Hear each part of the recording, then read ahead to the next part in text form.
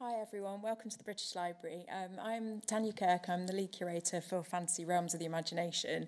It's all very surreal today because we've been working on this for over 4 years and it opened today and I can't actually believe that it's a real thing.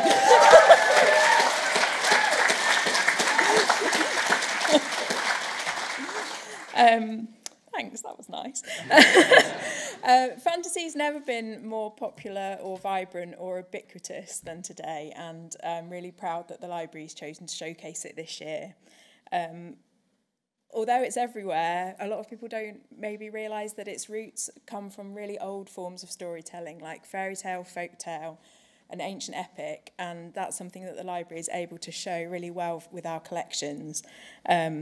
And I really hope that people learn more about the histories behind fantasy when they come to the exhibition. It's exploded from the page, though, today, and it's taken on forms all across the media. So in the exhibition, we showcase not only books and manuscripts, but also film and TV, costumes, props, artworks, music, and I've probably forgotten some things, but many other things. We have many British Library treasures on display. So you can see, for example, the original manuscript for Alice's Adventures Underground, which would become Alice's Adventures in Wonderland. You can see really early manuscripts like the manuscript of Beowulf and Sir Gawain and the Green Knight, all in the exhibition. But we also have really amazing loans. We've been working with not only institutions, but also fantasy creatives all over the world, and we're really excited that we've got, for example, some of the manuscripts from Wizard of Earthsea by Ursula K. Le Guin, which have never been in the UK before.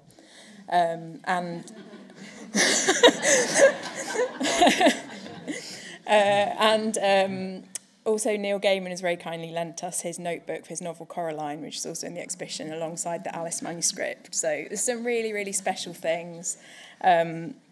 And one thing that I have really loved working on this exhibition is what an amazing community fantasy is. And I obviously get that sense tonight, but also just in the gallery, it's just such a lovely atmosphere and it's just been a joy to work on it. So it's on till 25th of February, and if you've not been already, and even if you have been already, come again.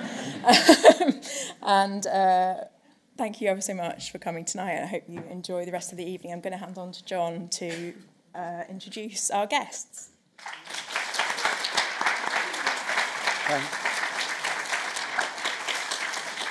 Thank you, Tanya. I just want to welcome everybody watching this event online, wherever you are in the world.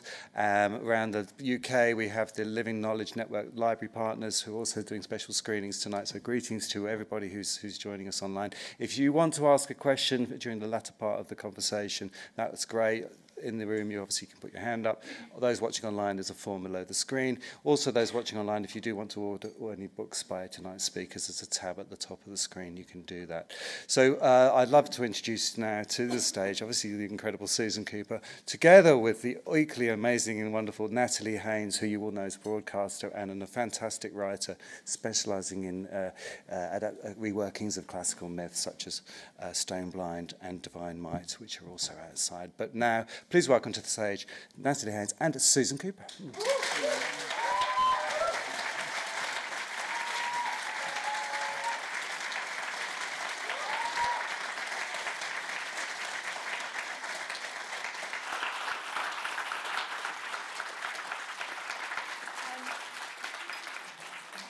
And they showed us the exhibition earlier today, and it's fantastic. It's just wonderful. It actually is fantastic, although I don't think we're going to tonight beat the sound of people gasping with joy at there being a notebook of Ursula K. Le Guin in a building near the building you're currently sitting in. I was like, yeah, you're our people, hello. Ladies and gentlemen, it gives me an indescribable pleasure to introduce Susan Cooper. She was born and grew up in the UK. She studied at Oxford before becoming a reporter for the Sunday Times. At the age of 25, she began writing a book about 3 children taking a train to Cornwall. 5 books later, she was the winner of the Newbery Medal, a Newbery Honor Award, and 2 Carnegie Honor Awards. More recently, she has been given the Hans Christian Andersen Award. the Margaret A. Edwards Award, and the World Fantasy Award for Lifetime Achievement, which, I might add, she got a decade ago. They thought I'd had it, yeah. Proving them wrong again. This year, The Dark is Rising, which I know you probably love, at least, you know, almost as much as I do, celebrates its 50th birthday. Please join me in welcoming Susan Cooper.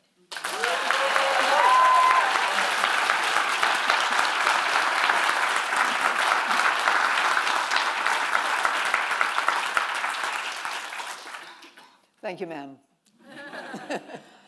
So you began writing this series of books without knowing that they would be fantasy novels. In fact, without knowing that it would be a series. When you wrote Oversea Under Stone, It was you separate. discovered it as you went. And that train journey didn't even make the final book. What happened? It was, I was a reporter on the Sunday Times, and they had a feature called Mainly for Children, which I did a couple of things for, just for fun.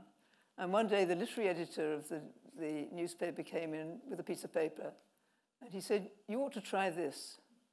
And it was a competition for a family adventure story from the publishers of, I forget which, it was Ernest Benn anyway.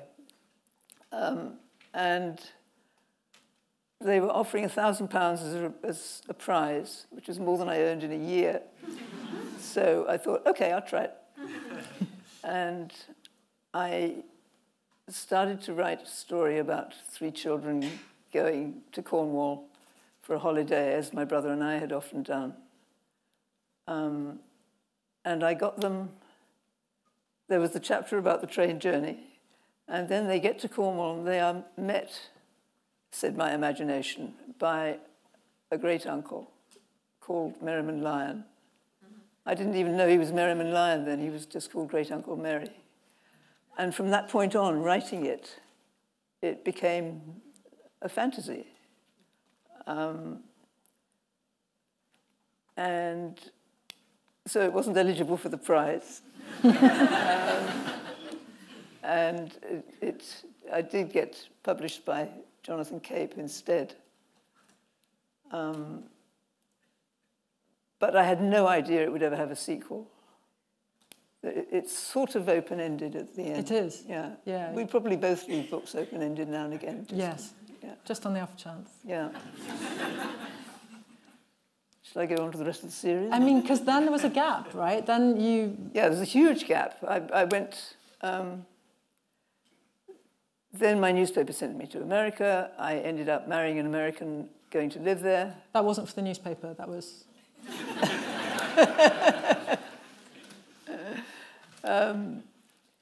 I had 3 stepchildren. I had 2 babies. I wrote 2 adult books. And then one day, my husband and I were cross-country skiing in Massachusetts, and I saw branches sticking up out of the snow, looking like a bit like buried antlers. And I thought, I want to write a book about a boy who wakes up on his birthday and finds he can work magic in snow, just like this, but in England. And I tried to write this book. It didn't work. More years went by. And then one day, for some reason, I reread Oversea Under Stone and suddenly thought, this book about the boy links with that, and began thinking about the story, about where it might go, and suddenly feeling that, no, there's not going to be 1 more book, there are going to be 4 more books. And I wrote down the titles, which mostly stayed the same. I wrote down who was going to be in each book, where they were going to be set. And I wrote the last half page of the last book. And for the next 6 years, I wrote all those books. And we still had, there was an exhibition at the Bodleian in Oxford a few years ago, and we had the piece of paper on which I wrote all those titles. And we had the page with the last half page. So that was the gap. This is an acceptable gap.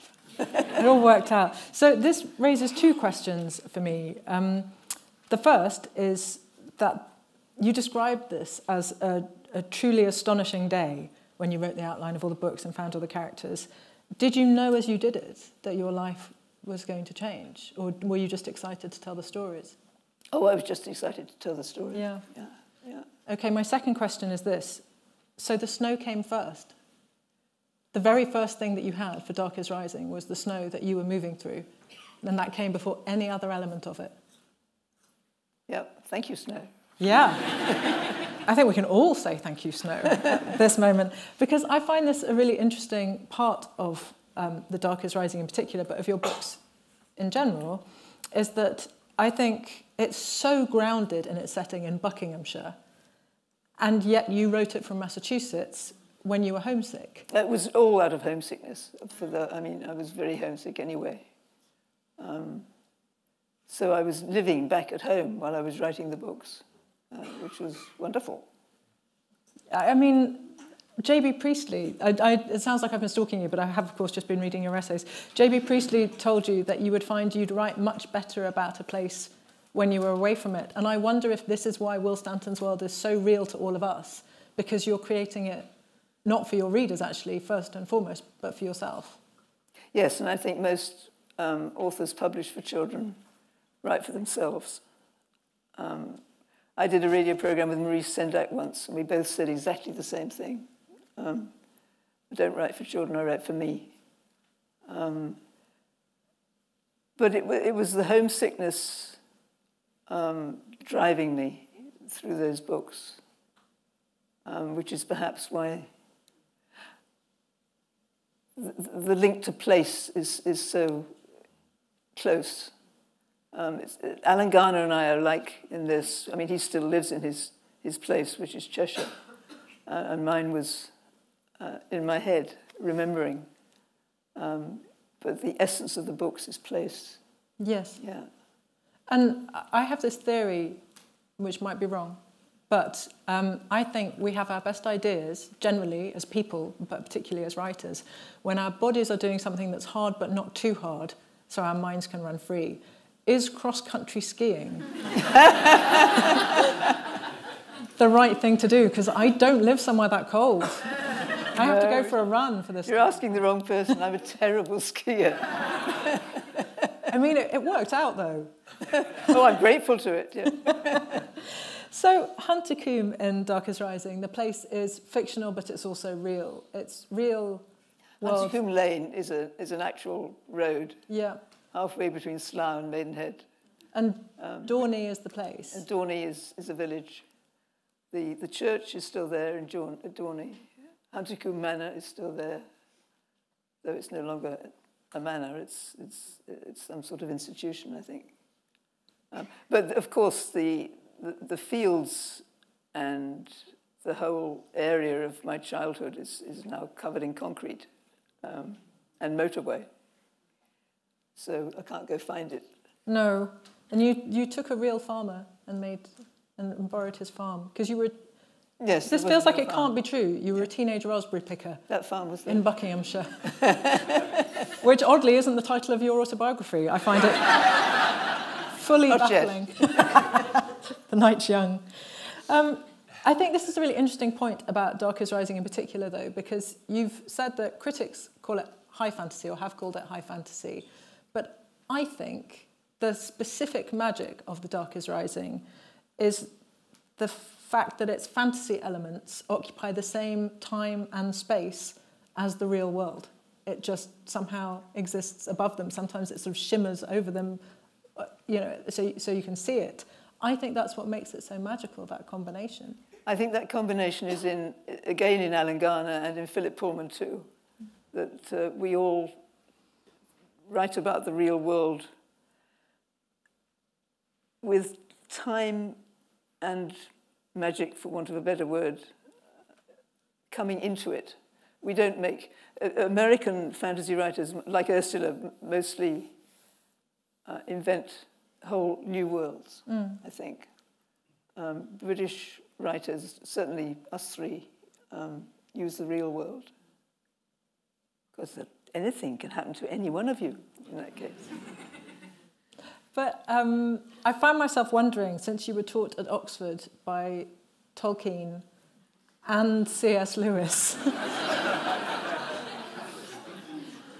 do you think they might have set you on a path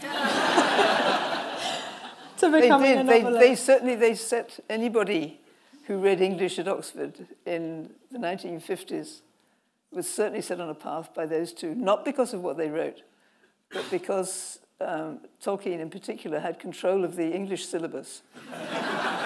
And it stopped at 1832. We didn't study the Victorians, we didn't study anybody modern. It was Beowulf, Gawain, Mallory, everything Chaucer, medieval, Chaucer, of course. Yeah. But that made a huge difference, I think, because it focused us on folktale, myth. And I'm not a fan of Narnia. I hadn't read, I don't think he'd written them then. Tolkien, we knew his books. He was about to write the third one. But I don't think they influenced me, particularly me, because what do I know? I just know about me as a writer. But that influence on the teaching was huge. So were you interested in that category of literature before you got there? Yes, that's true, because I was the child of World War II when they were publishing a quarter of the usual books that were published for children. So, and also, you didn't go to bookshops. It was that war focused you on, any war, focused you on what was at home. And so I read folktale, fairy. My parents had a 20-volume set of Dickens, so I used to pick out the bits I could understand. But otherwise, it was early stuff. Oh, this explains. I've always wondered that bit in Silver on the Tree where Simon apologises for using the abbreviation APs and Bron corrects him and says, we read Dickens here too in Wales. So it turns out that was secretly you. But, I mean, this is a really important part of your storytelling, is myth and folklore from the whole of the UK, actually. King Arthur, of course, but Herne the Hunter, the Mary Lloyd. So English, Welsh, Cornish myth are all in your stories. Why are these, why is this folklore, why are these particular stories so important, so elemental? Because I'm English, because I focus. What put you into Greek?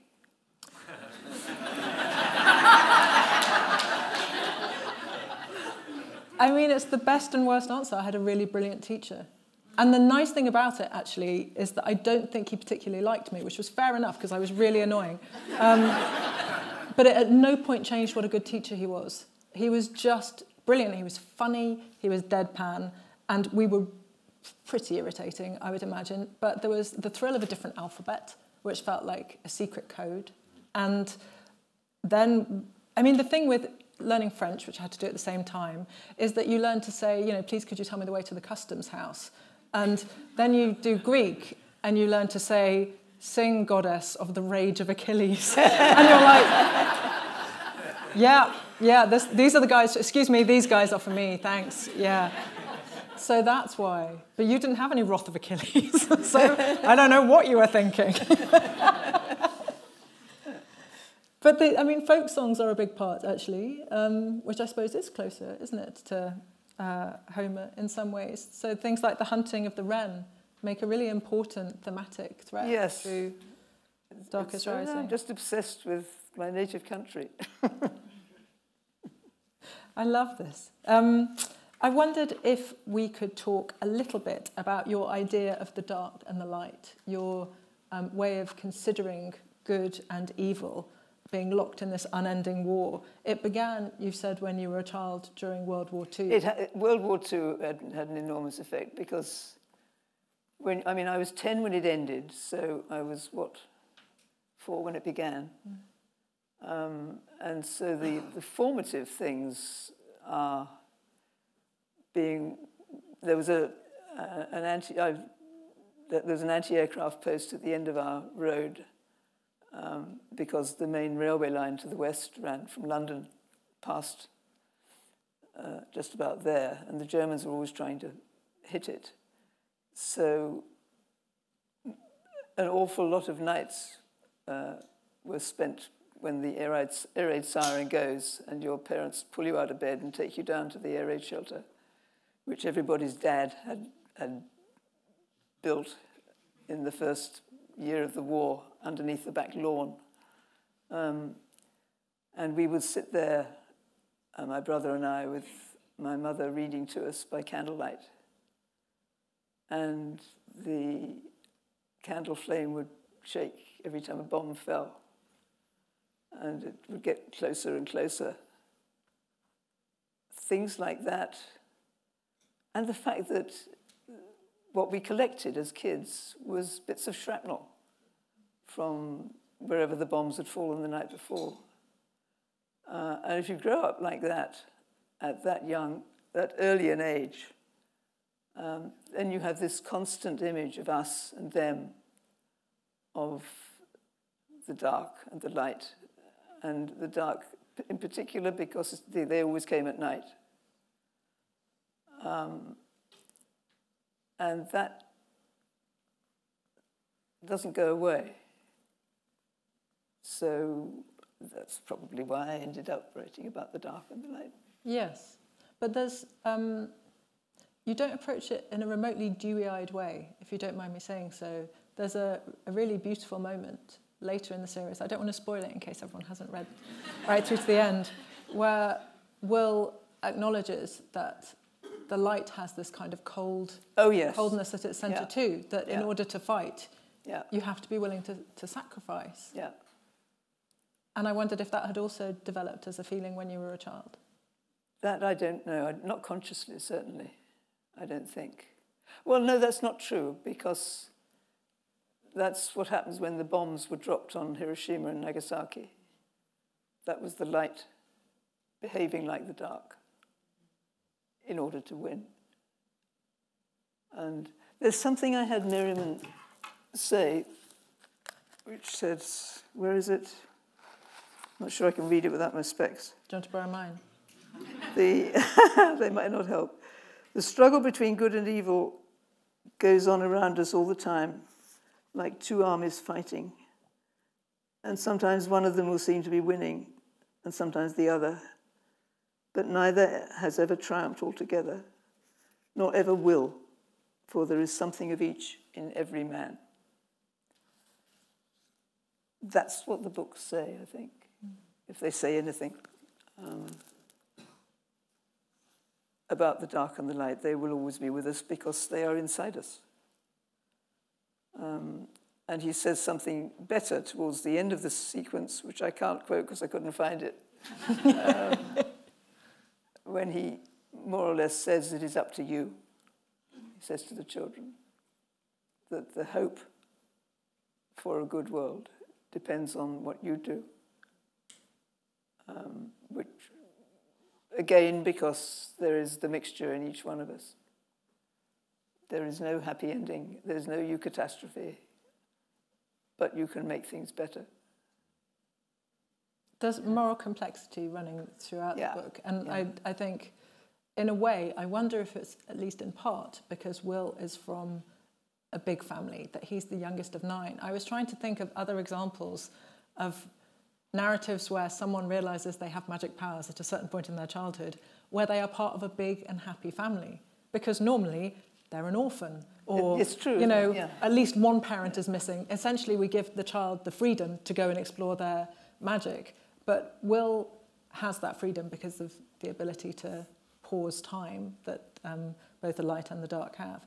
But actually, there is something incredibly poignant about the fact that when he discovers his powers, which should be a wonderful moment and is, he loses something. Yes, he becomes lonely because he's different. And he's never been different. No. Poor boy. I know. But I mean, I think it's rare to have that big family. Is that because you were writing with your own big family? I hadn't thought about that. No, I haven't got a big family. I've just got one brother. I mean, you literally had 3 teenage stepchildren and 2 babies. That's quite a big family. I've only got 1 brother. That's massive. I didn't grow up with them. But, I mean, I find it an incredibly beautiful moment. In fact, we heard the sequence around that earlier, when the skylight falls in near the start, I'm not spoiling it, near the start of Dark is Rising, and Paul comes up to help him, to help Will and to fix the skylight, and he says, you know, go and sleep in my bed. And it's such a beautiful moment. It's quite unusual for your narrative voice to almost step in. Normally it's quite quiet, but you wrote on page 8, in case anyone's checking their copy, about Will, he knew he could not stay alone in the room where he belonged. It is entirely worth that noise, correct. Correct, British Library. It's one of the most beautiful sentences I think anyone's ever written about what it means to be a child who suddenly realises they don't fit in their family quite anymore. Yeah, true. So there. You can say good heavens if you want, but I'm not even slightly taking it back. I wondered if we could talk a little bit about the rules that govern magic in your world and the world of The Dark is Rising. You're really specific about the places that are exempt from magic, so running water can't hold it, for example. Time travellers are always both in their own time and in the time they've travelled to. Does fantasy need rules for its stories to work? I think it does. I think you have to know what they are yourself. I could not possibly recite to you the rules behind these 5 books. I do know that when a perfectly terrible film was made from The Dark is Rising,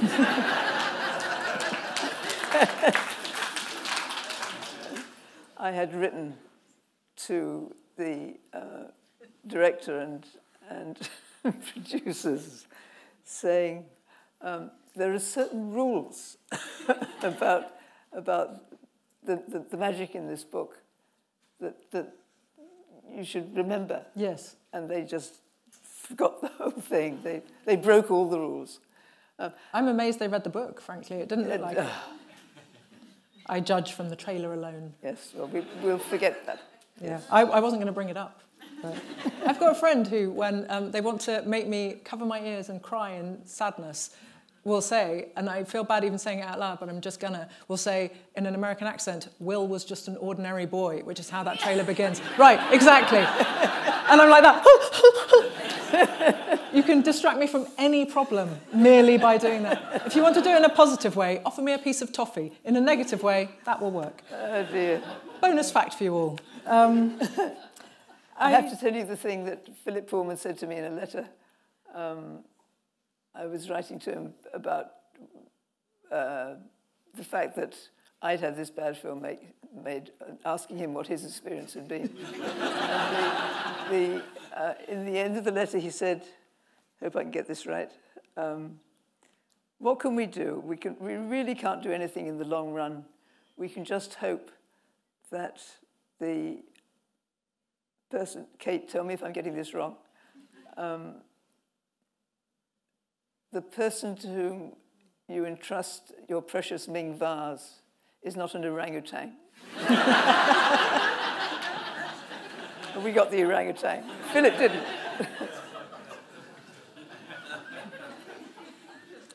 I mean, orangutans are good at other things, so in fairness, I think that slightly undersells them, but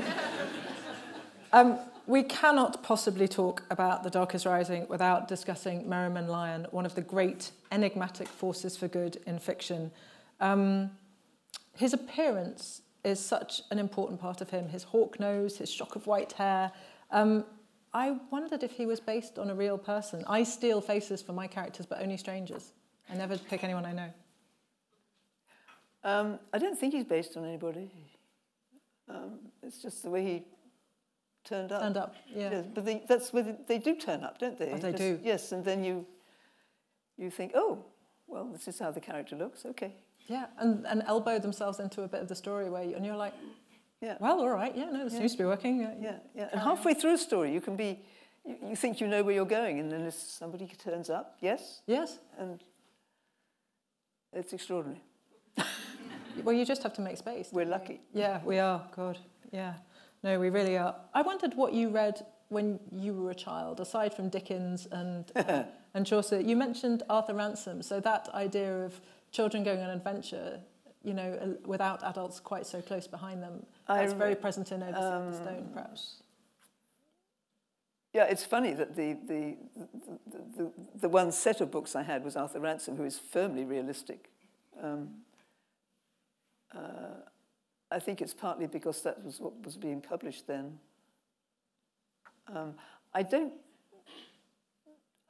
It's very hard for me to put my finger on anything that I read when I was a kid and say, oh yes, obviously that influenced me to write fantasy. Except for the fact that there were all these folk tales and fairy stories because there was nothing else to read.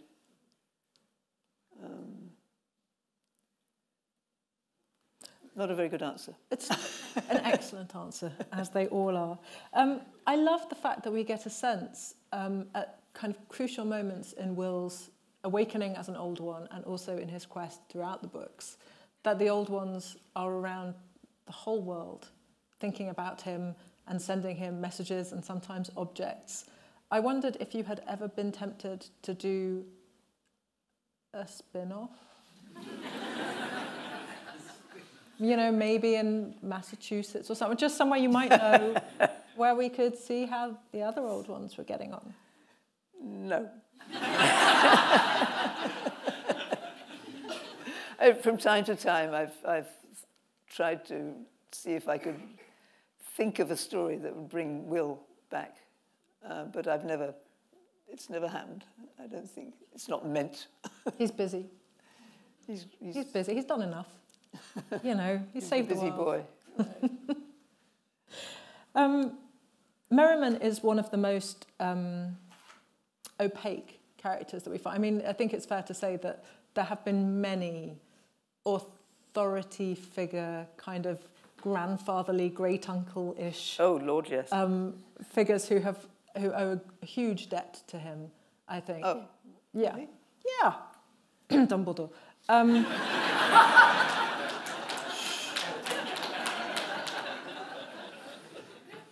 And I wondered if you had...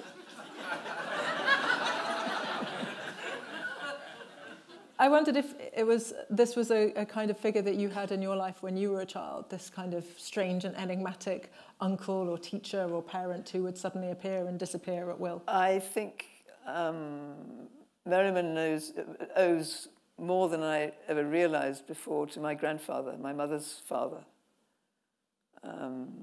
who was that sort of authority figure, who came to stay with us once when I was 12 and took me to the cinema, which rarely happened, to see a film that was called in Britain A Matter of Life and Death, The Archers. And that had a huge influence. That was a fantasy. Yes, it's a beautiful film. And Grandad was an enigmatic fella.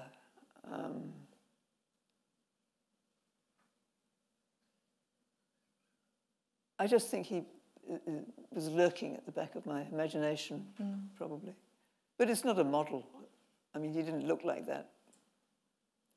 There is a point in Oversea Under Stone when Barney, the youngest, realizes that Great Uncle Mary's name is Merriman, and he's Merriman Lion. And he says something like, Merriman Lion, Merlion, Merlin. And it was at that moment that my head was saying that. That's what you've been doing. You know? You didn't know up till then? No. Wow, this guy's name is really unusual. I was thinking this when the rider appears disguised as a sort of innocent jewellery customer, and his name is Mitterthin. Where on earth? I can't remember. I googled it. It's the only example of it anywhere online. It's just yours. I thought it must have a secret message in it. I'd have to look in my notebooks. Are they at the Bodleian? Have I got to wait? No, they're in Toronto. This brings me to a question that I think we probably all really need to know the answer to, which is that sacred and magical objects, the 6 signs, of course, in Dark is Rising, and the Grail for the Drew children, they are protective, they are talismanic, they are powerful, they're deeply desirable, everybody wants them, but also they're described in a way which makes them as objects seem deeply desirable. It's perfectly plausible that somebody would break into the British Museum to steal the Grail, for example, as happens at the beginning of Greenwich. The 6 signs are so beautifully described. I wondered if you knew how they would all look when you started the book and where they would all be found and how they would all be found, or if you discovered that on the way. Found out as I went along. I didn't have any idea, I don't think, where each sign would be found or even what they were, I think, until I was writing the book. But this is what we do, isn't it? I mean, I know you're using real characters from Greek myth, but then you take off and you find out things about them. Absolutely do. Yeah, because the only information you've got is a vase painting. Yeah. And so I better fill in some narrative then. Then this brings me to the question that I feel we really all need to know the answer to, which is, which of the 6 signs would you most like to own? I can't answer that question. You know, I always think it's the sign of fire for me, and then when I reread it, every time I'm like, yeah, sign of fire, and then the last minute I go, no, it's water. I think it probably would be water. Aha! I love that we get the renewal of the sign of wood too, that it feels like such an important part of the story that renewal happens, that the cold and the dark come, and then the light and the warmth can only come afterwards. Yeah. It feels like, in a way, that's the most important metaphorical sign. It probably is, yeah. It's more complicated than the others. It is. Because it's live. The others are not. Yeah. But you're very alert Water to the different qualities of wood and things like that when you write about this. You know, the children are like, well, you could use oak, though, because that's, you know, there are really ancient things of oak, and it's like, no, it has to be this kind of wood that needs renewing. I find it really pleasing. This is what I have, one of the things I have in common with Rob MacFarlane is this thing about trees. He is mad about trees. Yeah. Obsessed. Fully obsessed. I think that sense of renewal is something that I wanted to ask you. And then I'm going to ask Simon and Rob to join us on stage and talk to us a little bit about adapting Dark is Rising and their experiences with this book. But I wondered if that sense of renewal, it seems in a way almost at odds with the idea that neither the dark or the light can ever win. We've only ever got them rising and falling. But there's also this cyclical process, the changing of the year. And the books actually take place across quite a short time. We're in the summer when the Drew children are in Cornwall, and then it's midwinter for Dark is Rising. But we're only a few months later in April for April for Greenwich, right? And then October for Grey King. So it's actually it's a relatively short span of time. But we do get the sense of the seasons passing, and that, it seemed to me, was an important part of the narrative. Just because it's an important part of life, I think. I mean, the books, I think those books are basically about time. An examination of time and how little we understand it.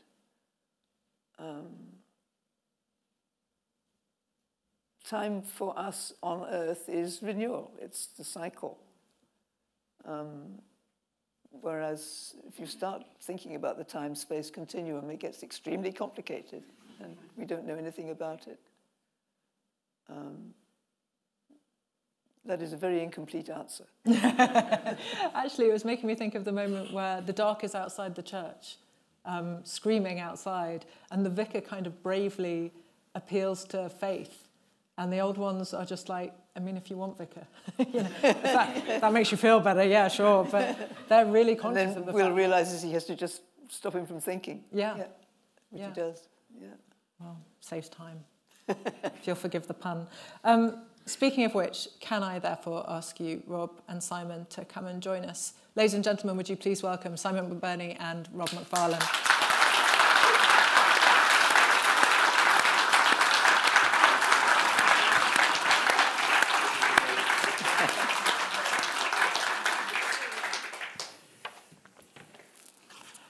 Rob, as I'm sure you already know, is writer and fellow of Emmanuel College, Cambridge. He is the author of The Old Ways, What a Coincidence, of Landmarks, of Lost Words and Underland. Simon McBurney is actor, writer, director, co-founder of Complicité. I've discovered to my absolute horror in 1983, which was, of course, 5 years ago.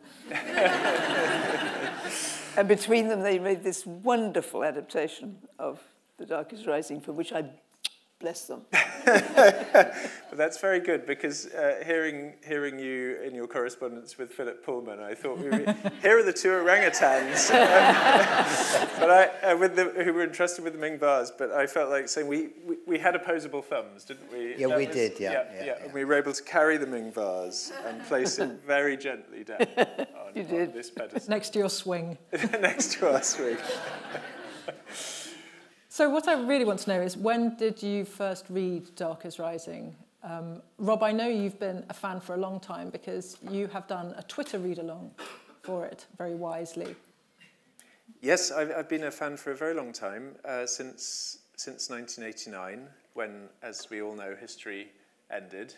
That was the summer that I first read The Dark is Rising and all the other novels in the series, and then I read them again the next year and the next year, and here I am at 47. And I think I'm right that you introduced it to me. I hadn't read it before, so I first read it on the read along. So that was really that was my introduction. But then you read it aloud. Then I read it aloud to my children. My son is here. We read. I just started to read them, but I read them all aloud. And reading them aloud, I suppose, when the possibility of doing this came up, my first thought was the way that Susan, her voice, and how the story, how the narrative draws you in is so extraordinary. It's just the most extraordinary piece of storytelling. And that had to be a part of it. I really love that you were reading them to your son, not least that your son is here, because my first encounter with these books, when I was too small to read them, was having my mum read them to me, and my mum is here. I know, right? But I think that I mean, it was so kind of unfair on my children, because I think I was sort of enjoying it more than they were. I'm tired, Daddy. Will, Stay up. Please. I was kind of completely into it. They were fucking fun. I've got school. I'm going to read another chapter. And then I'd have to read the chapter again when they were awake the next night. You know. Every author published for children owes an enormous debt to mums and dads who read to their children at night. Well, when you get into a book so much, and you simply, I mean, it's absolutely true. I knew that they were falling asleep. In fact, I think they probably knew that they were asleep, but they kept on reading it aloud to me in the room. And it was also a pleasure to read it, because the writing is so extraordinary. It has so many layers in it, that it was a fantastic pleasure to read it a second time the next night. Yes. Because you'd find all sorts of things that you hadn't found on the first reading. It's really, really delicious writing. Well, at the risk of speaking for your son, we haven't given him a microphone, so Sorry. I can honestly say I reread Dark as Rising every year, but I don't always have time to get to the end of the series. So I don't always make it as far as Silver on the Tree every year. I should think and not. so when I hear, when I read that, and when I read Grey King, I hear my mom's voice doing it. Oh, And that's it's like nice. extra time travel. Yeah. On top of your time travel. It is the most miraculous thing. So parents who read to your children, thank you, you're doing a tremendous job. Can I just say one thing about reading aloud? Yes. Which is that speaking aloud is so important in these books. These are books in which to say something into the air is to give it a force that it doesn't necessarily have when it's written down. And songs are sung that take powerful form when they are sung. And so for us, I mean, so many people know the chant, right? When the dark comes rising, 6 shall turn it back, 3 from the circle and 3 from the track. So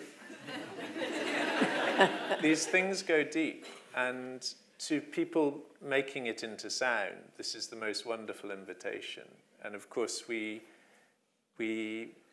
brought music to it that was made of it. Johnny Flynn's here tonight. It is wonderful music. Yeah.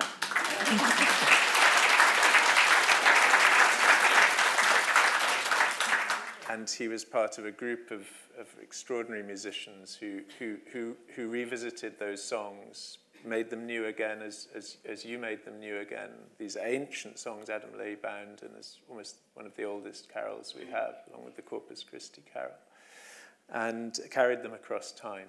So The music was so important too. It just, yeah. Did you, when you were writing though, you wrote music into these books, deeply into them? Well, it's just a part of life and part of my consciousness. I'm not saying this very well. Yes, music is all through them. Yeah. So this raises an interesting question, I think, which is that I wondered if you two had approached the book differently, because I have to admit I assumed that you would have come at it because of the extraordinary landscape descriptions, because that's the kind of writer you are and the kind of person you are. And I assumed that Simon would have come at it hearing the sound of it, because that's the kind of performer you are. But it turns out that you were both in the music of it all the time. Yeah, and I think curiously, it's probably the reverse. It was Rob who was saying, it's the sound. The sound's going to be extraordinary. You've got the opportunity of getting the steps in the snow. We don't need the words here. We can. And it was me going, no. We need the words. We've got to have that. I think it was, and it was.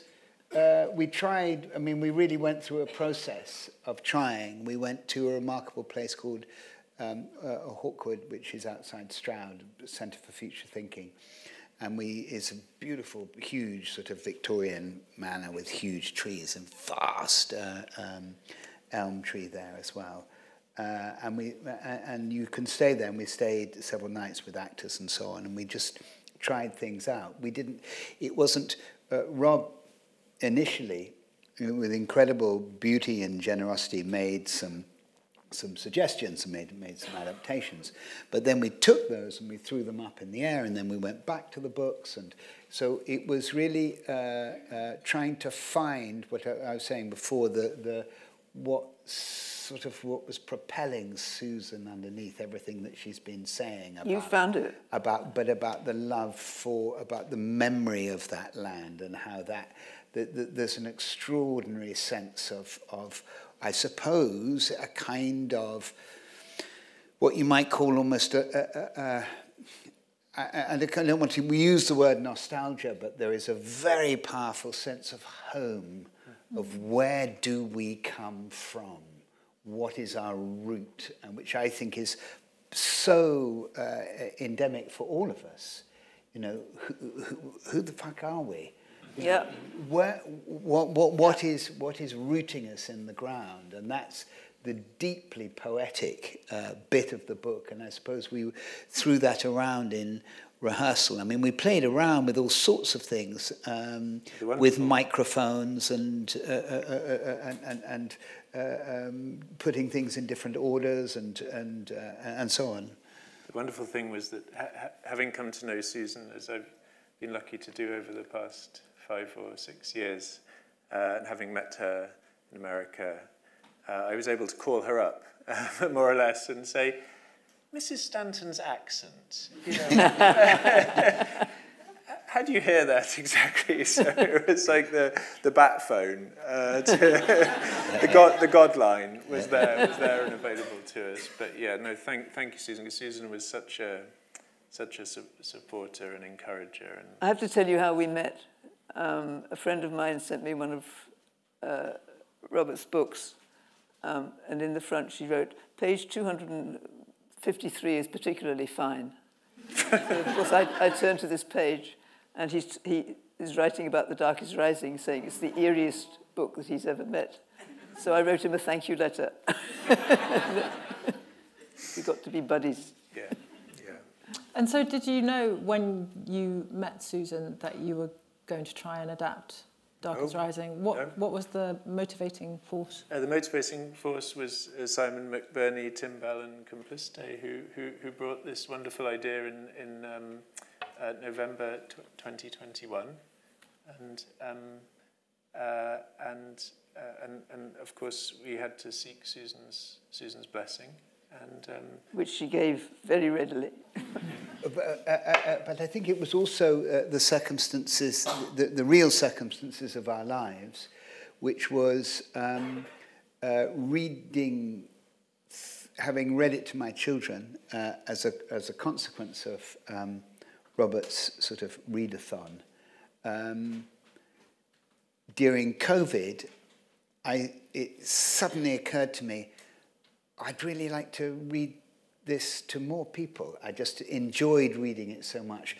Let's see if we can arrange to do that really quickly. Oh, don't feel weird. I translated really Ovid every week for people during. And then, of course, it was a little more complex than that. And so I think that the idea was, I suddenly thought, well, what if we can actually make something out of this? What if we read? It just began with reading, really. That's where it began. And then I rang Rob, and he sort of flew with it. Yeah. And how long did the rehearsal process take that you're describing to us? I can't remember. We had several goes at it, didn't we? We had.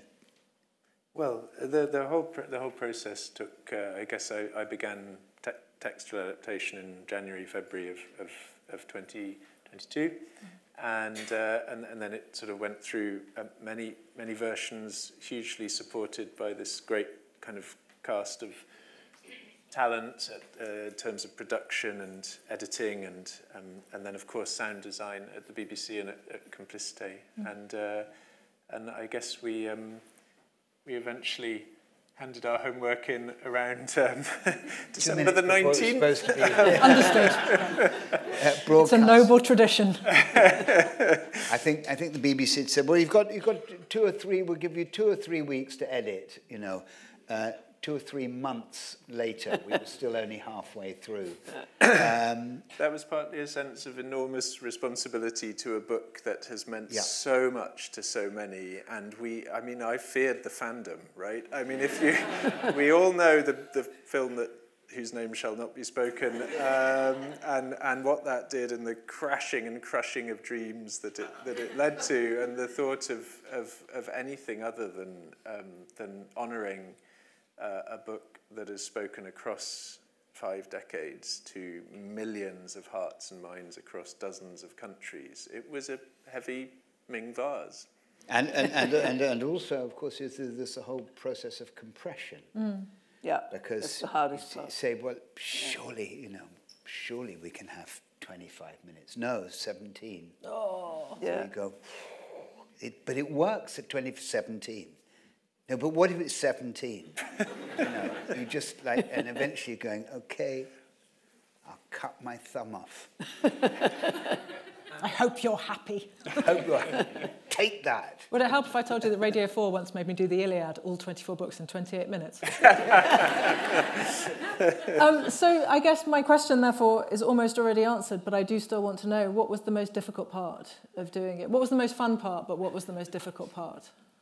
I have to say, I will answer that, but just hearing Susan talk is so amazing that I just don't want to use up any more of the airtime. So can I turn that question back on you, Susan, and say, you've listened. It must be a strange thing meeting your own characters as strangers, as spoken presences, hearing the room filled with them and the room filled with readers.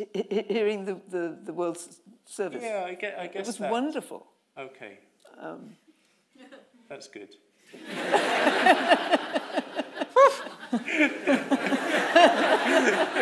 That's it. Back away, monkey. Especially after the film, because the only good thing that happened after the film was the number of letters that we got from outraged readers. But I would like to say that there is one, picking up on what you were both talking about, and that was the difficulty of the sign of wood and trying to make that work, the complexity of trying to reduce that to say, okay, we're going to go back in time and then we're going to burn a piece of wood and then it's going to come back again in another time going forward. And eventually, I think we took the back door out of it. We didn't quite manage to compress it because it's very complex, beautiful idea. But I think you get a sense of it in another way. Sometimes we had to say, we understand the gesture behind it, so we're going to have to find another way to produce that gesture and hope that people will forgive us. Yeah. That was the bit that was the only bit, as I was saying to Jonathan, who gave us that wonderful opening to our evening. That was the only bit I actively wrote from new, as it were, was the finding of the wooden sign behind a panel with a rowan leaf on it. Yes, and it works. Oh, beautifully. Okay. Sorry, did we not say before? That's it. No. It's just, that was the only bit that I felt tremendous temerity about. It was just sort of, oh, goodness me, I am actually rewriting Susan Cooper here. Rob, once upon a time, I spent a period of my life writing screenplays, and I had to write a screenplay from The Dark is Rising, and I reduced the number of signs. Susan! This is how we find out? You tell us? So see? All right, that's total amnesty on everything we did. Just 2 signs or 3? No. Quite a short question. 5. This does raise another important question, though, which is, would you consider doing a stage version, any of you? I mean, it's a thought, isn't it? I don't think it would work in the theatre. Well, I think, but only as a musical. So here for it. Opera. Biggest laugh of the night. Got to hear that laugh.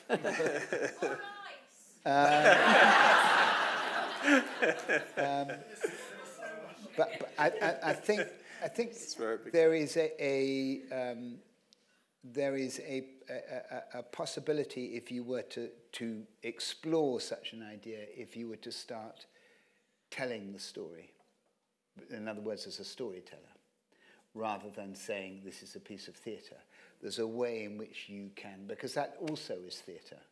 That's true. You know, I mean, I tried to dramatize it for my children by doing, rather ineptly, quite often, all the voices. But that is also a form that I'm very Dramatisation. where you start literally with what is there, and you're not trying to pretend to have somebody come in going, I'm Will Stanton, you know, which is always, anyway, theatre's a nightmare. Wow, I have terrible news for you about what you do during the day.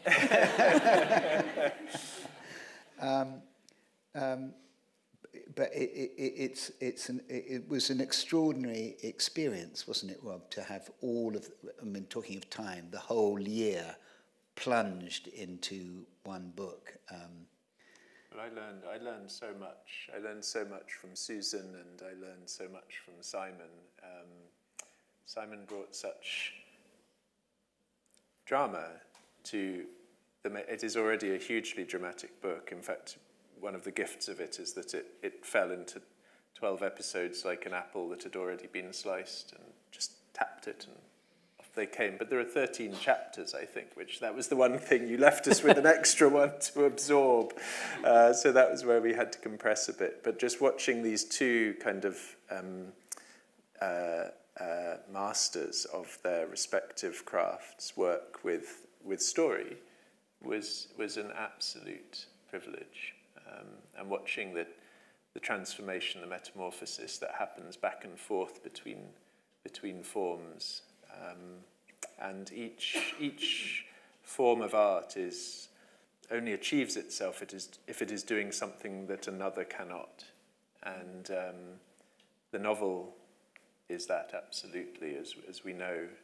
And the question for us was how to bring sound to it, to change it in a way that the novel isn't, which is not to suggest a lack on the part of the novel. Yes, yeah. Then one last question before I throw it open to the audience. And audience watching on the live stream, you can send in your questions and they'll be read out in the room, so please do if you'd like to. My last question for the three of you really is, would there perhaps be radio adaptations of the other books in the series? And if not... If not, why not? No, I swear I've written this down. And if not, why do you hate me, is how that question is. The BBC has plans to do it for television, to do all 5. You've heard it here. Television. So whether that would stop us doing it for radio, I don't know.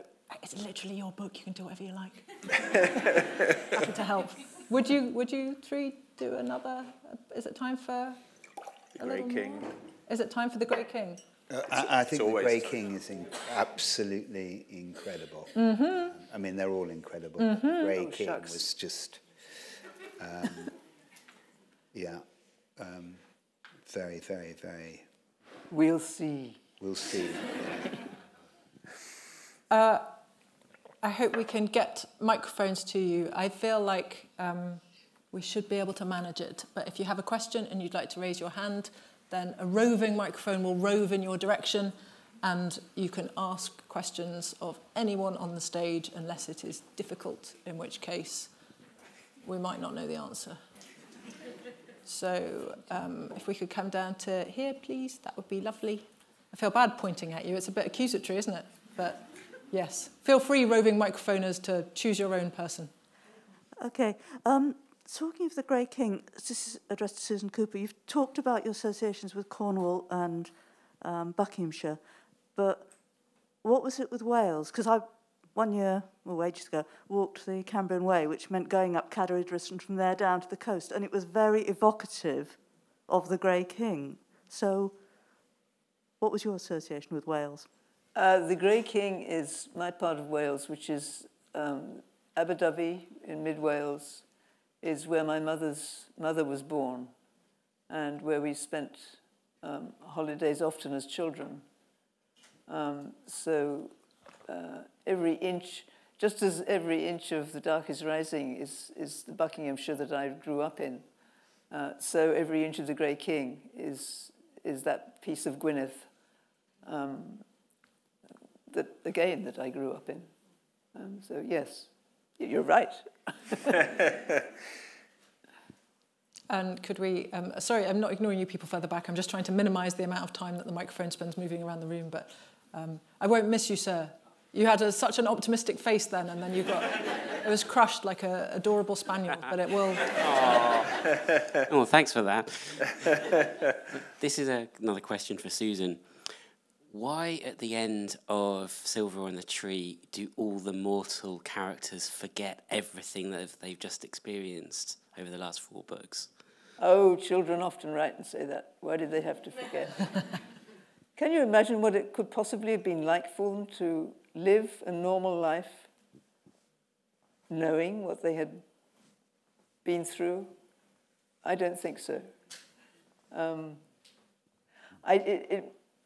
John Masefield did a terrible thing at the end of one of his books. He said the whole thing had been a dream. So I didn't do that. But I just felt, how could Jane and Simon and Barney live as normal people, having gone through what they'd just gone through? Don't you think that's right? We do have a question up at the top. If you can wave when you have a microphone, that makes it easier for us to see you from up here. So, do we have a question up there? The mic is already up here. We've got one over here. Oh, awesome. Thank you. Thank you. This is a question for Susan. Natalie referred earlier to the scene in the church in The Dark is Rising. And I was wondering about sort of almost syncretic approach to religion you take, where the old ones are quite dismissive of Christianity, but at the same time, Will talks about the church as being a sanctuary. So I was wondering what influenced that kind of idea of faith and religion. I am an agnostic. I think the whole thing is a mystery. I think any church, any mosque, any religious building is a kind of sanctuary because it's blessed, if you like, by the faith of the people who worship in it,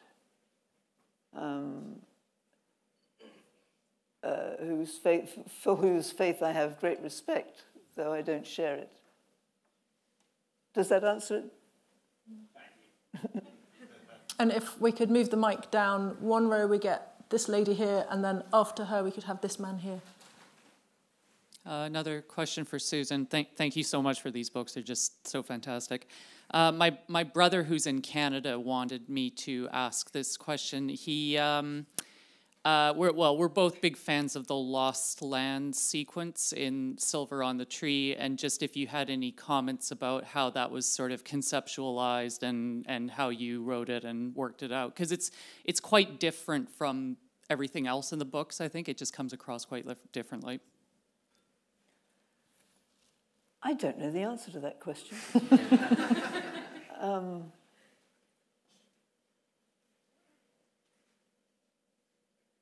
I don't.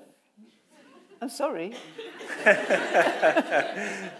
I'll Your think question about is it. Too hard. Sorry. Write to me and I'll think about it. Susan, you wrote the most extraordinary biography of J.P.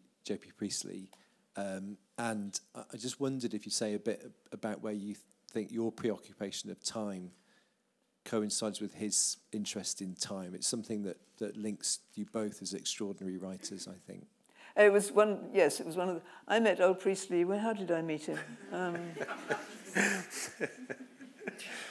Oh, I know how I met him. His wife, Jaquetta Hawkes, was very active in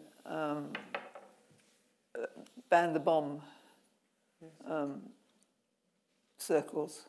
And I wrote an op-ed piece in the Sunday Times about her. Not about her, about it. And Priestley, I got this letter from Priestley saying that was one of the best pieces I've ever read. If there's anything I can do for you, let me know. And I thought, well, that's very nice, but there isn't. And then I wrote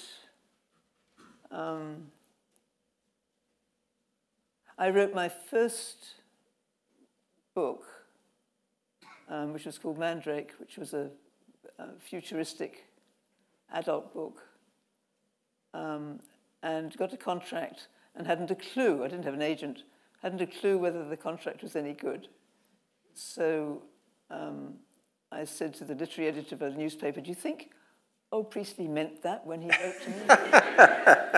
And the literary editor said, if there's one thing about Priestley, it's that he means what he says. So I wrote him a note, and he invited me to tea. And then it became a friendship with the two of them. She, in fact, had influenced me much more than he ever did because she wrote a wonderful book called A Land. Does anybody know that? Yeah. Which was phenomenal. So the three of us became friends, and after I went to live in America, I would come and stay with them for a weekend every time I came home. He was also rather vain because a publisher in America asked me if I would edit Priestley's collected essays, which I did. And I wrote to JB and said, I know so much about you now from reading all the essays that I could write a book about you. I could almost write a book about you. And I got, this being the days of cables and telegrams, I got a telegram from Priestley saying, Heinemann offer £500 advance.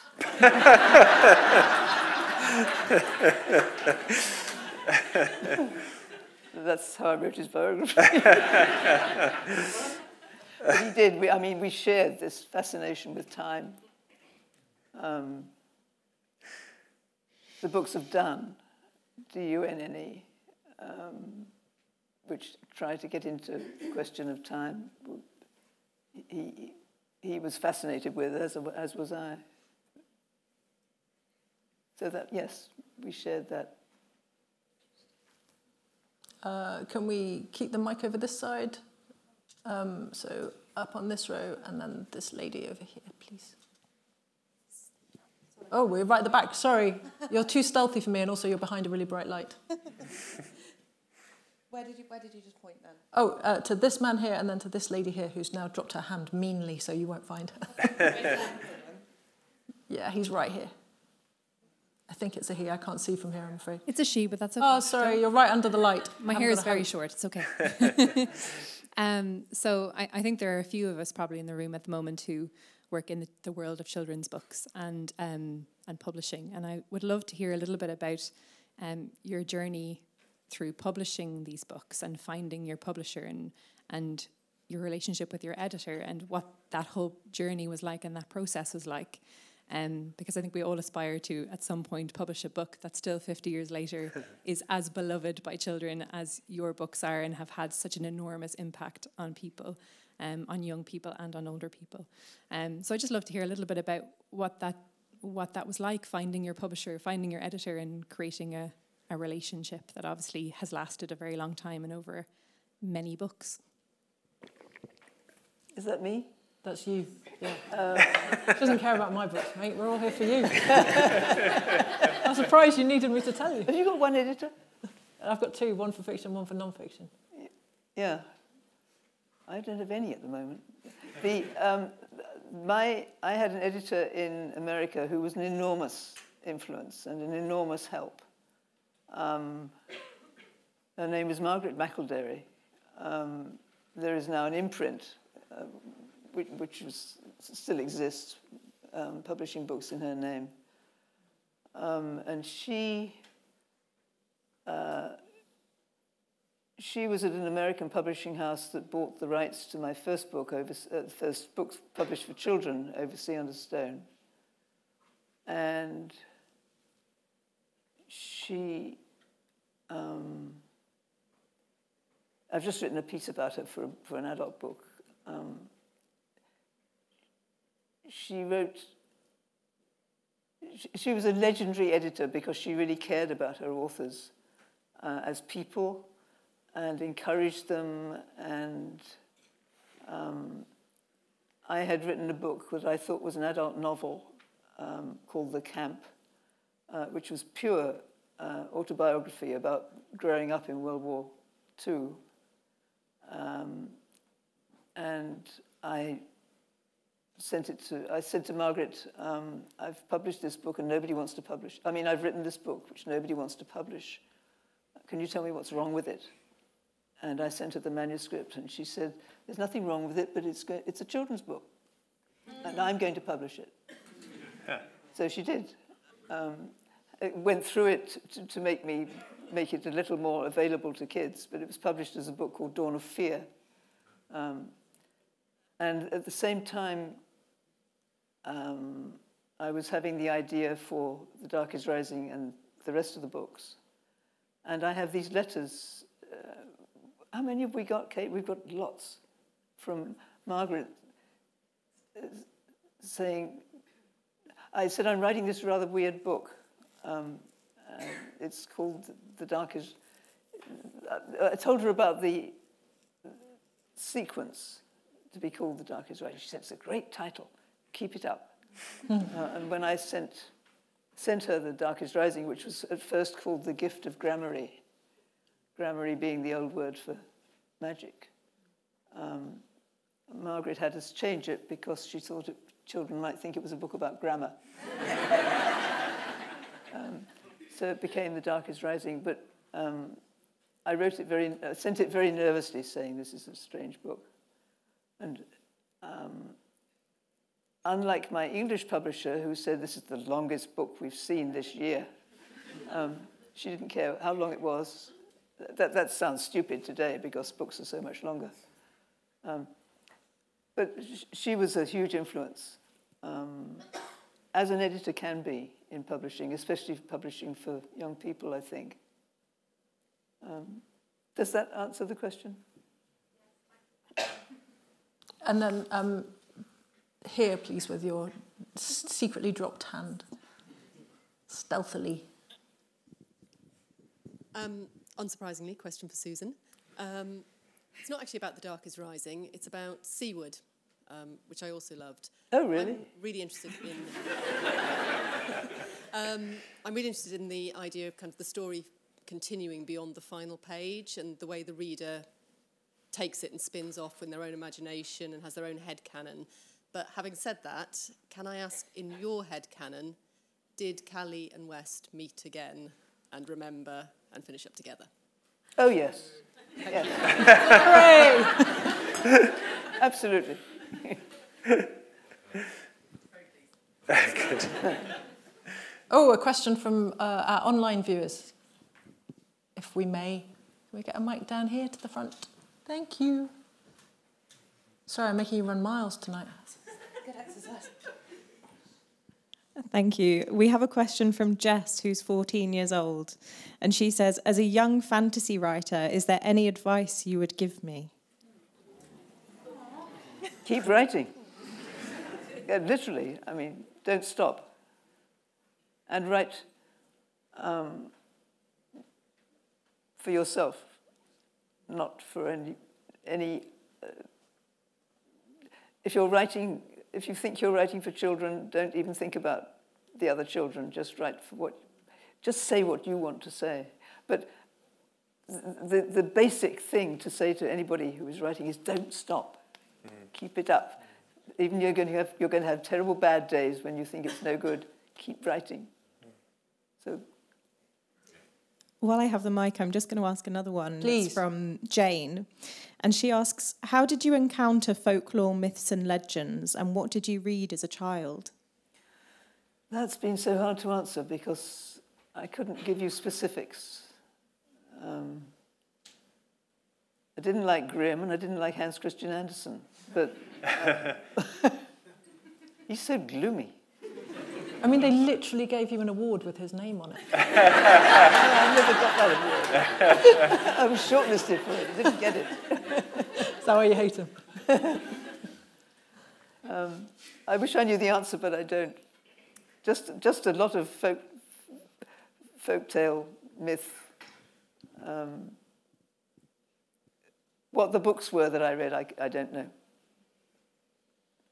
Sorry. Can I just add one thought to that?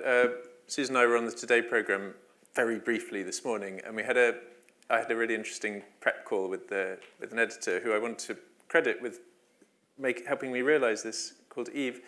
And she said something really fascinating has happened, that these books that have grown out of folklore have become their own form of folklore.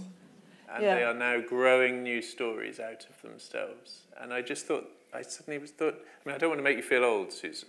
I'm old. But I thought that was a wonderful sort of organic cycle that had happened, and that your stories are now, the fan responses to your work is so fertile, so generative. The green mouth is speaking leaves out of your work as well.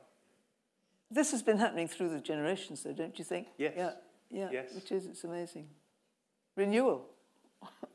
Yeah. That's true. Right, can we get, yes, up here, and then maybe coming down this aisle, because this brave spaniel man has not had his chance, and we will not leave him. You don't look at all like a spaniel. It was just, you had a sort of fallen face briefly, like a tragic spaniel. It's going to come back to you in a minute. Yes, up at the top. I'm not doing a tragic spaniel face. I just wondered, particularly actually what Robert just said, if you read much children's fiction now, and if so, what you enjoy. I suppose this is to everybody, but particularly to Susan, and what you think will still be talked about in 40, 50 years' time. I'm no judge. I'm sorry. I don't read enough new authors. What do you enjoy? Mostly because of time. So I can't answer the question, I'm sorry. Can you? Anybody? What do your kids like, Rob? Susan Cooper. Yeah, they're not. Very hard to... Who do you read? I mean, you know exactly what I read. I spend all my time reading Homer. Like a massive nerd. My children love Catherine Randell. I mean, rightly so. Yeah, Golden Mole is a lovely book. Yeah. She's really wonderful. Yeah, well, I think Golden Mole will survive. Do we think? Rooftoppers. Yeah. Yeah, Rooftoppers. Yeah. Any more for any more? No? Okay, could we come down the aisle? We've got a question here, and then a question here, and then... Yes, lovely. Thank you. Good evening. This is a question for all of you, actually. Out of the sequence of 5 books, do you have any particular favourites? Mine's Greenwich. Rob? Oh, I'm just interested in the removal of Greenwich from the... Mine is, I think, not mine. Oh, I think you said minus Greenwich. No. I was like, maybe I like Greenwich. Mine is Greenwich. Sorry. Okay. Happy to clear that equation up for you, babe. I'm there now. Well, I will only say that first of all, I just want to say how incredible to have Susan Cooper here. I just kind of keep doing this sort of, wow. We're sitting here with Susan Cooper, and what a joy it has been. I love you too. Hear you speak this evening and this afternoon. But I will say that The Darkest Rising has been a book of great power to me, and if Simon and I were ever to adapt another of the books, I think for me it would be The Grey King that would follow that. I am assuming that's a binding contract. Just agreed to. Quite a lot of witnesses. Yep. Simon, what's yours? You're not allowed to choose Darkest Rising because Rob already chose it. I forbid it. Let's all assume that Darkest Rising could well be your favourite, but... each one took me on a completely different journey, but I too was taken to where my father was an archaeologist, and I used to go to the edge of there was a cave called the Little Hoyle on the edge of Pembrokeshire, and so the caves in Wales were something that was very, very close to me from my kind of distant past. So it actually spoke to me very much. That's why the Grey King, and particularly because it had Land Rovers in it. And my children are fed up because every birthday I say, so have you bought me a Land Rover? And they still haven't. I used to because drive one. I grew up with Land Rovers. Yeah, there's something absolutely, what I think is so extraordinary in Susan's writing is how things turn as well, which we haven't necessarily talked about. You seem to be comfortable in a moment, and then suddenly the whole world is going very strange, and you start to get, your heart starts to sort of race, and there's something recognizable in the way that our individual fears are touched upon, or perhaps excited by these stories, which is not just to do with fantasy at all, but to do with our own shadow selves, perhaps.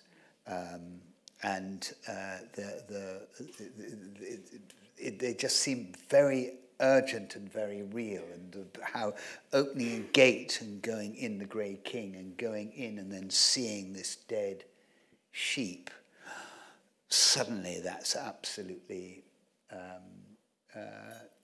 that's a very common experience if you have spent any time in Wales or Scotland. Wales or Scotland and in remote areas, at a certain point you'll come over a little, you'll be in a hill and you'll come over the top and you won't be able to see anybody, but you will see a dead sheep. I live in a city, don't tell me this. I think everyone just hugs them until jumpers. I try never to write about violence, in spite of the dead sheep. I write about fear. Yeah. Very well. I would rather write about fear than about violence. And which is your favourite, or do you not have one? Asking me which is my favourite book is like saying to a mother, which is your favourite child? Only one of your children is here. I assume it's Kate.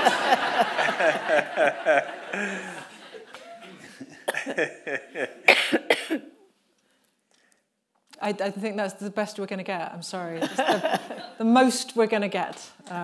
I can't answer it because it's too hard. What's your favourite? You know what? I thought I knew the answer. I thought I would obviously say Dark is Rising because it's the Dark is Rising. No, of your But books. then also, of mine, whatever. But then, I don't know, actually. I don't know what my favourite of mine is. I don't know. Ships cost me more than the others. Pandora fixed me when I was broken. Stone Blind felt like a journey I didn't know if I could make, but could. But did. So I don't know. I don't know. I can get it down to 3. Of yours, I think, I don't know, the Gateway Drug book, Dark is Rising book, incredible, Greenwich book, They're different. What are we supposed to do? Caerleon is in Silver on the Tree. Am I supposed to not pick Roman Britain? I can't answer. Your question is horrible. Never ask it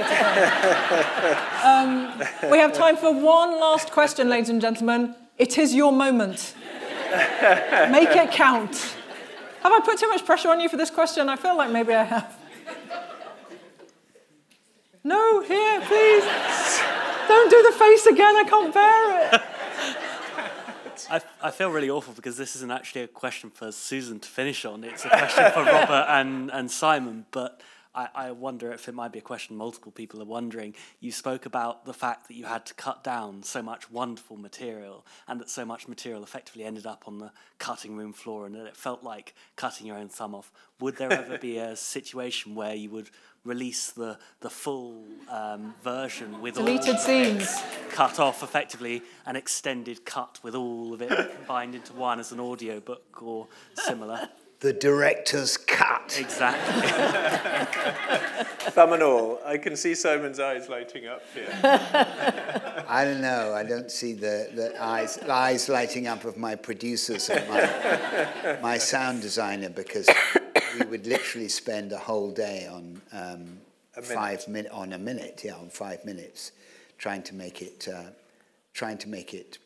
work. And what do you mean by trying to make it work? It's trying to find that experience that you have when you read Susan's books, where something happens to you, and then you try to find that equivalent thing for you. It became very personal when we were doing it, and some of the arguments about discussions about what should or shouldn't be there were because we all had such a personal response to it. And so when we were making it, Susan was just saying, as the advice to the 14-year-old writer who's listening now, you said so beautifully, write for yourself. I think where we got it best was where we made the thing for ourselves. Yeah. We went, this is what I would like to hear. I don't care about you, but this is what I want to hear. And then perhaps we touched on the truth of something. I don't know. This sounds true to me. When you came on stage, Simon, you said that this wasn't a nostalgic experience. It wasn't a nostalgia experience. And I think that's so true in every sense. I was thinking it when you said it, and you've just brought me back to it now, that literally, I feel sure I've said this to Rob 10,000 times already, nostalgia means paying for your journey home, right? I think coming back to Dark is Rising for all of us has been the opposite of that. It's pleasure in our journey home, back to ourselves, back to our childhoods, back to our parents reading books to us when we are children, and back to Susan. It has been an absolute privilege, Susan. Thank you so very much. Ladies and gentlemen, thank you, Susan Cooper.